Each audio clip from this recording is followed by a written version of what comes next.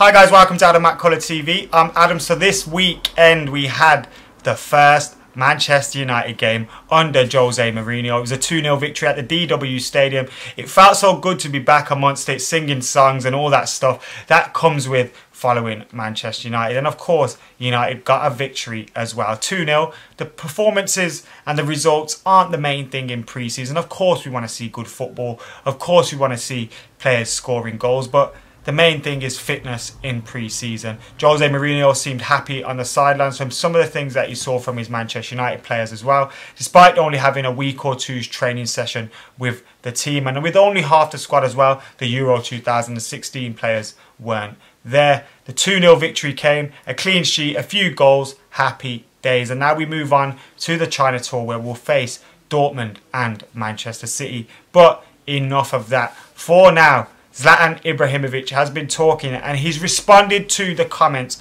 of the king, Eric Cantona. You remember his comments? You can be the Prince of Manchester and all that stuff. Well, he's come out and he's responded in typical Zlatan style. I heard what Cantona said. I won't be king of Manchester. I will be God of Manchester. Now that's very, very Zlatan-like.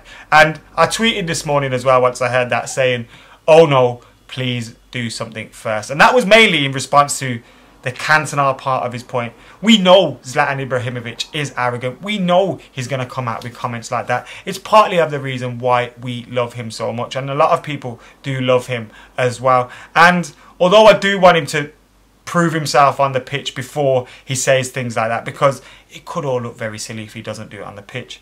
He has done it everywhere he has been, and some could say he deserves to be arrogant. If any player can be arrogant, surely it's Zlatan Ibrahimovic, because he's done it everywhere he's been. Still a great comment. And Zlatan, I know you're watching, I know you subscribe, mate. Cantona's the king, just remember that.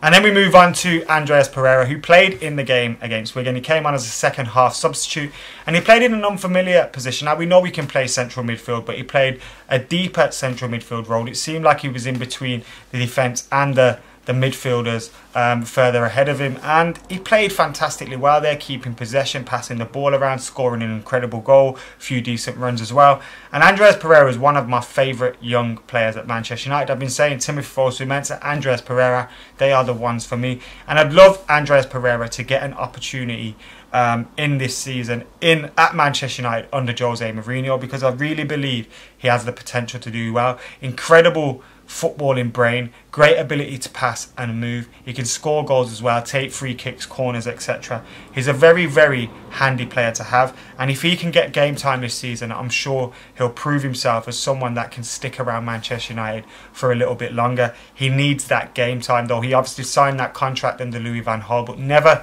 got any football after that. So hopefully his performance against Wigan means he gets a few more opportunities out in the pre-season tour and can hopefully prove himself to Jose Mourinho. But Andreas Pereira is definitely for me one to watch. I think it's the year of Timothy Fosu-Mensah, but I like Pereira and I'd be gutted to see him sent away on loan or sold, because I really do think he has that huge talent that we need to nurture at Old Trafford.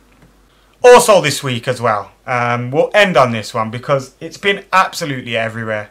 The Manchester United home kit for 2016-17 has been leaked left, right and centre. Now I remember last year the same thing happened. I was out in America and the kits hadn't been announced yet, but I seen people wearing the home kit, the away kit and the third kit, and I was like, where the hell have you got these from? And they were buying them in sports outlets all around, all over the place. So they obviously haven't learnt their lesson, Adidas or Man United or whoever it is. And the kit has been leaked left, right and centre, as you can see, all over the world. So it's quite obvious what the Manchester United home kit will look like for next season.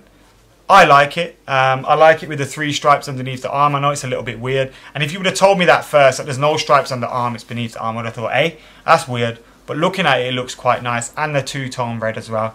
It's a really nice kit. And I'm looking forward to seeing the players hopefully be successful in this kit, because it really is nice. And it kind of reminds me of the kit from 2008 when we won the European Cup. Guys, it still hasn't stopped the Manchester United Twitter account and website pretending like nobody has seen it. And I'm sure they'll be doing that all the way up to the build-up. Guys, we've seen it already. You may as well just put it out for sale, man. Anyway, thank you for joining me today, guys. Make sure you hit that subscribe button. Let us know what you thought about Zlatan Ibrahimovic's God of Manchester comment. What you think about Andreas Pereira as well. Should he get an opportunity under Jose Mourinho this season? And of course, what do you think about the new home kit for the upcoming season? We know what it looks like. Get your thoughts in below. Make sure you hit that subscribe button and I'll see you later.